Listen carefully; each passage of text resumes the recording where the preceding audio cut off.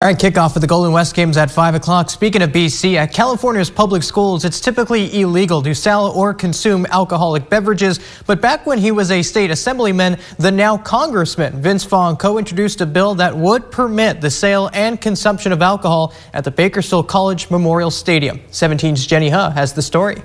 Alcohol is not allowed here at BC's Memorial Stadium, but with the governor's signature, that could all change very soon for the Renegades. A community college? Not yet. Alcohol and sporting events, they kind of go hand in hand. It just depends on how they implement it. I am all for it. Mixed reaction from students on a pending piece of state legislation that would allow the consumption and sale of alcohol, specifically beer, at Memorial Stadium. Come on now, if you wanted to go ahead and drink, shoot, go to the club. I really don't see an issue with it as long as it's done properly. A big concern for students, safety. I feel like safety on getting home will be a big problem.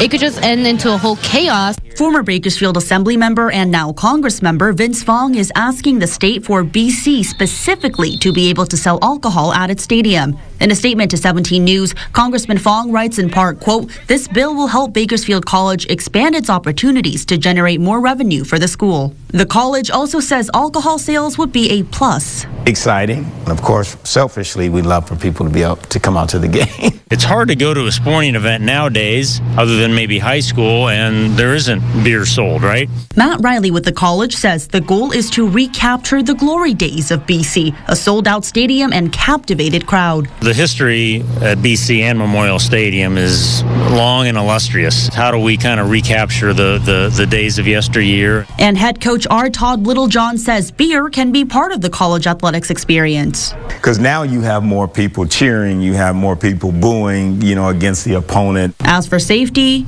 get a third-party vendor to control the safety, the security, checking IDs and making sure everything's, by the book. The governor has until September 30th to make a decision. At Bakersfield College, Jenny Huh, 17 News.